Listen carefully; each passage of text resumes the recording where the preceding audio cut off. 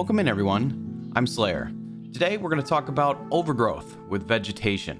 Now, if you're not sure what I mean by that, I want to take an environment and I want to have the natural grass of the area take over that environment. You'll see this from time to time in parts of towns that are just worn down and no longer active. So utilizing several different types of assets, including props, trees, surfaces, and decals, we're going to create this environment. Like in many of my projects, this is all about layers and textures to create what I think is a realistic look for overgrowth.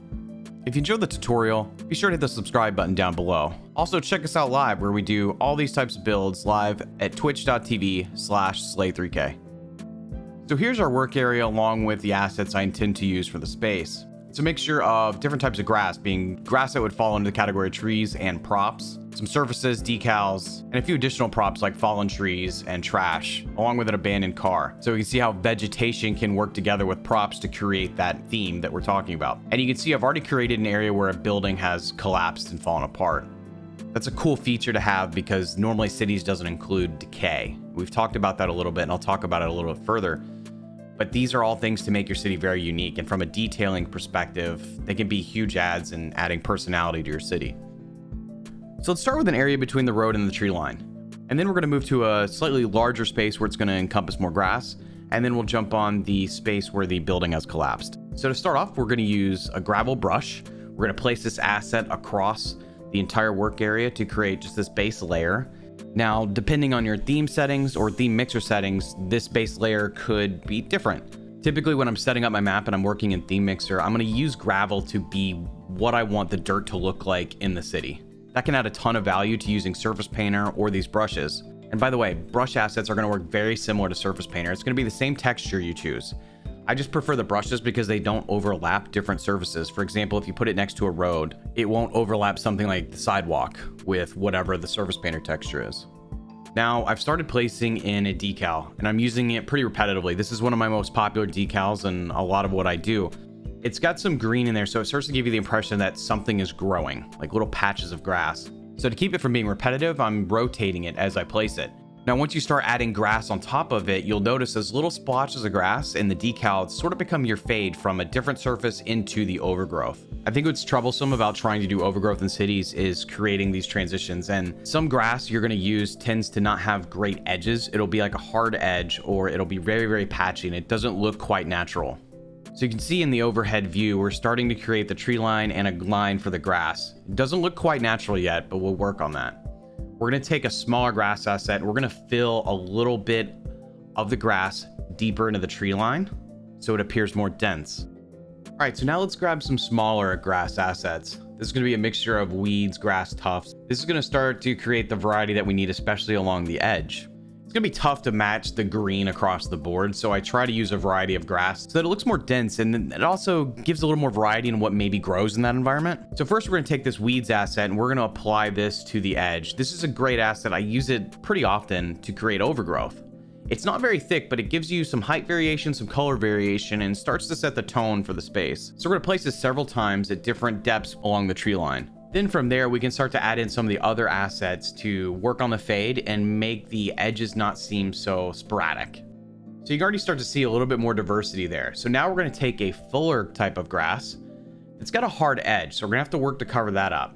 And we're going to insert that into spaces where we think we need more density. Placing it along the edge of the grass, you can already see the green really starting to pop. You can use this to fill in different spaces, but just remember that the edges are too hard to leave alone. You can actually see the edge of the circle, which again, isn't organic. The grass is starting to look really dense now. We just need to add a little bit of variety on the edge to cover up those hard circle edges.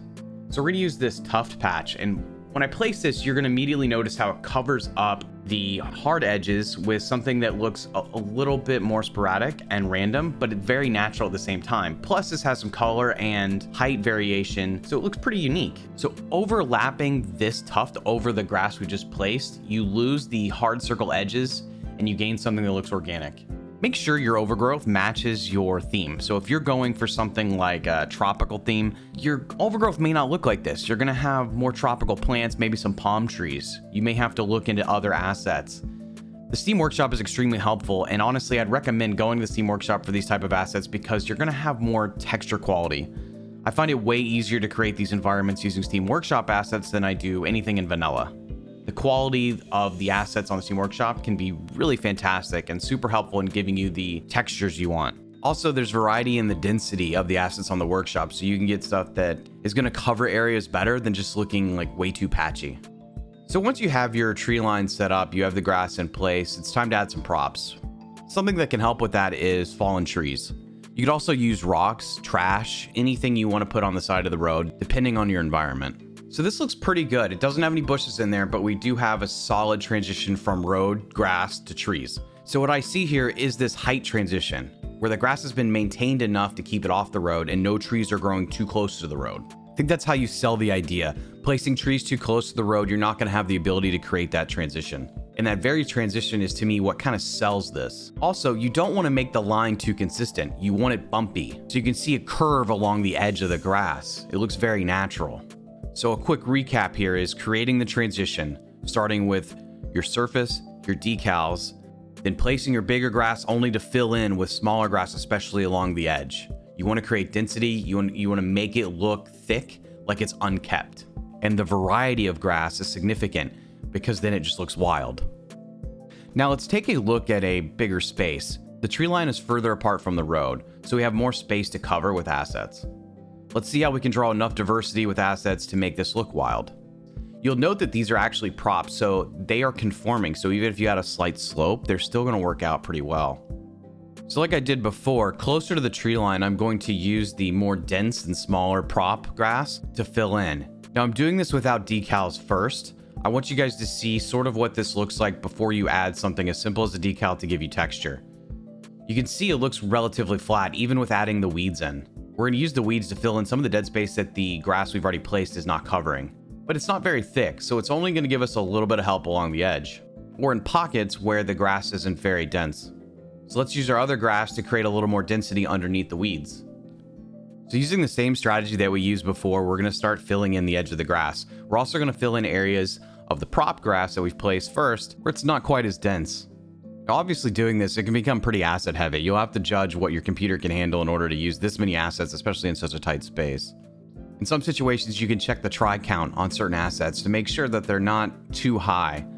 You'll notice placing trees and stuff like that, you may get some lag. It could be that the try count on the trees is relatively high. Maybe you can find something with a little bit less of a try count that works better with your platform. So you can see we've already developed an organic edge. Essentially using the prop grass, the first grass we placed down to give us a guideline, is probably a pretty helpful way to figure out what that organic edge should look like. Then we're going to use the third grass asset to just fill in and create a more organic line where some of the harder edge grass is placed. And with that, we build our variety and our density. So now we're going to take our other decal and we're going to place this along the road edge. This is going to create our fade from our muddy road to our overgrowth.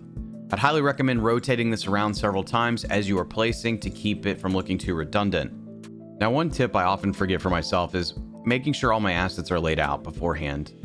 With this sort of density in grass, it's tough to duplicate on the fly, so try to keep everything sort of on a palette in front of you. That'll speed up your ability to build and keep moving throughout an area, especially if you're using the same things over and over. Now, you can also mix decals. I can take the decal we're using before, intermix it with the second decal we used, just to add another layer of variety to our build. It also appears less dry than the second decal we used, creating that fade and going from mud to the grass more complete. So I hope with adding the decals by now, you can kind of see what it does for your build. It's going to give your terrain a lot more texture. Without it, you're typically going to have a very flat surface. It's not going to look as interesting and it's going to look less realistic. Now, I'm going to start using these clusters. These are clusters of bushes and weeds. This is really helpful to add a little more variety and another texture to your environment.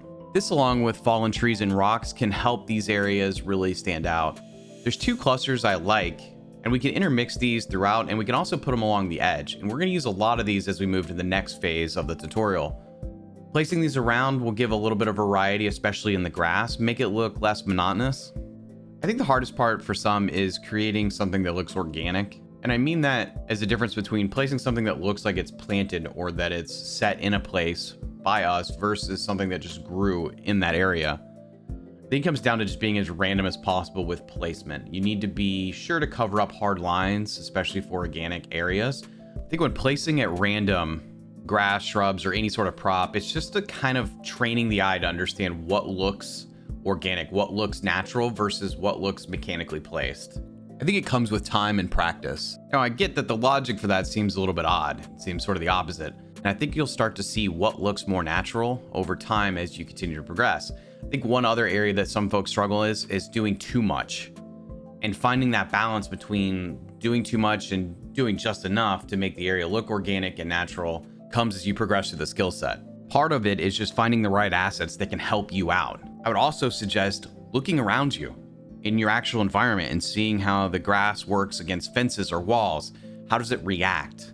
What's the texture beneath the grass? Is it muddy? Is it dry? What kind of plants are growing there? Are there bushes, shrubs, just tall grass? If you can come up with answers to these questions, then you can probably model better in City Skylines. Why not mimic the best natural and organic environments that we have access to in City Skylines by just looking at the world around us? You totally use images off Google, but being there and being in the environment gives so much more context. It can be a little bit difficult for even me to take an image and turn that into something in cities. Now, in the natural world, we have decay. And I mentioned this earlier briefly, but decay is something that City Skylines doesn't have in just the base game. To make a realistic city, I think you need buildings that are dilapidated. You need destroyed areas that are being reclaimed by the natural world. It's an incredibly fun environment to try to create because the rules are different. We're not looking for perfection. We're not looking for the perfect angles. We're actually trying to make something imperfect as possible. So if your goal is to do everything mechanically and everything is measured out, you're doing the opposite of what natural really is. So with a dilapidated building or a building that's fallen apart, we have to break all those rules. Now, when you decide on a theme, if it's a dilapidated area, an area that's worn down or something like that, you do want to have consistency with that theme. So we have a broken fence, we have broken walls, we have trash everywhere, we have ruins basically placed here. So the point is our props and other assets match what we're trying to accomplish with the grass. And as you can see, we're going to surround the area with similar grass. This is going to make everything that we've done thus far in the tutorial blend together as an environment. So far we've surrounded the building with our same grass that we've been using the same methods we've already done in the tutorial. I want it to appear as if the grass is encroaching on the building space as much as possible. Then we're going to continue to add different types of grass on the interior of the building, including the smaller patch of medium height grass. We're going to use this in corners where it's definitely stacked up, where maybe people haven't wandered in as they've trespassed. You can see by kind of talking about it, I'm even giving it a story as to why I'm doing certain things. There's still old furniture and stuff like that left in the building that's been ruined from rain or being exposed. So from here, we're going to take a variety of new grass that we haven't used. Tufts, grass that we can insert into the building and just add a little bit more variety to that space. It's going to look more like weeds when we place it just in specific spots rather than across a wider area. You could go with tall grass, you could grow with something smaller, something different. It's all going to depend on your environment and what you want to accomplish. Sometimes it's tough to find smaller pieces of grass that can fit in a confined area, so we may have to be flexible with what type of assets we're using. So we're going to go back to the clusters and we're going to use that to add a little height variation. It's going to look like bushes are starting to grow in some of the vegetation areas. These are also really good at covering up some weird edges, adding a little variety with the grass and some space. Let's add some of the tuft patches just to make it look like weeds are starting to spread. We're also going to make some isolated patches away from the building. You can even take some of these types of grass and you can cover up little spots where the decal thins out and you can see the surface brush beneath. There's some abandoned building assets that are available too that you could detail around. You could stack these prop walls if you wanted to create higher walls and more variation. I think this is just a good foundation to show what these sort of spaces could look like. I'd also suggest looking at trash props and figuring out ways to incorporate that around the building. So we're actually going to take an abandoned car and we're going to build a space just outside of the building that's just some leftover ruin. And we're going to talk about how we can detail this with some smaller elements. Mr. Mason actually made a pack not too long ago of weeds that you can use to spot detail. We have to mix that with some of the assets we're already using. Dilapidated buildings and just trash areas like this, it's just a mixture of assets. Kind of layer them on top of one another. We have some pieces of trash, some piles of junk, the abandoned car. Placing them all together, we get a nice little scene.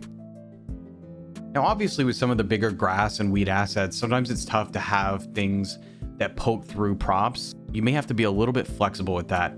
I notice things sometimes cutting through or clipping through a prop or a building. I try to use it to my advantage when I can. Obviously, overgrowth is going to grow all around things, maybe not necessarily through a metal panel, for example. These assets are really helpful for filling in those little spots where you can't normally take a bigger piece of grass to fill in a space. Wherever I see an interesting patch of dirt, for example, in the hood of the abandoned car or between some of the trash is where I can use some of this to create a little bit of density. Also on things like fence corners or at the edges of walls, you can use some of these assets to give you a little bit more variety, a little bit more green here and there. Much like we did the wide open spaces, we want to fill in with different textures, different types of grass. You want to create density just like you would in an open space. It's about layering the assets, finding that comfortable balance between what looks realistic and what's overdone or processed, thought about too much. Obviously, with our discussion of how grass reacts around things, we want to keep it as wild as possible. It should take over an area. It should be breaking into that space relentlessly. We talked a lot about transitions. Those transitions can be more abrupt as the grass overtakes an environment. Now, you are going to need some mods to be able to do some of this. I would recommend having Move It and Find It so that you can move your assets around. You can find and search for different assets. Tree snapping is typically what I go with as well, along with prop and tree anarchy. I found with this set of mods, I can typically do whatever I need to do, including lift trees above the terrain level and place them wherever I need on like elevated platforms, for example. With tree snapping, you also have the ability to elevate certain tiers of grass when they're intermixed. That could give you uneven terrain with the vegetation itself. All in all, I think the most important thing is just learning how to layer your assets. Hopefully this is helpful in understanding how I look at it and my theory behind it. I think it's successful. I think it works. It can be a little bit over the top at times. It's sometimes where I need to go back and scale back the assets I use. But I think in summary, it's just really about layering these assets in, finding the right assets that look the way you want, and how they interact together is really important. Build your asset list based on things like your theme, your climate, what type of environment you want to have. Remember that your vanilla assets are not really going to be able to create the look you want to have. They're not going to have the texture quality that the assets on the workshop have. Now, looking at this, I see an overgrown area, a space that hasn't been taken care of. Maybe this is somewhere in a transition area between city and rural space, but it's dilapidated. Nature's taken back over. As with any of my tutorials, they're not always just about how to do something as much as to give you an idea of what you can do. It's to go over the theory of what crosses my mind when I'm thinking about an area and how I execute it. So I hope this is helpful. If you've enjoyed the tutorial, be sure to hit the subscribe button down below. Leave a comment if you have any feedback or a suggestion for another video. Check us out at twitch.tv/slate3k to see us live, and we'll catch you next time.